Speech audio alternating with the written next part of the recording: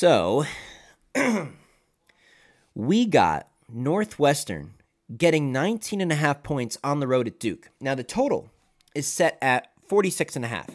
Northwestern offense can't score. That Duke defense, we know it's legit. So, where the points going to come from? I mean, Northwestern, if they're lucky, they're going to score 10, maybe 13. The total's set at 46.5.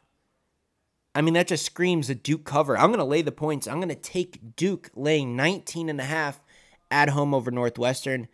I feel very good about this. You guys can let me know what you think in the comments. I think this is a good spot for Duke here. I like this game a lot. I think I'm going to bet on this one myself. Go ahead and hit that like button. Make sure you subscribe to the channel before you exit out of today's video. I'll see you in the next one.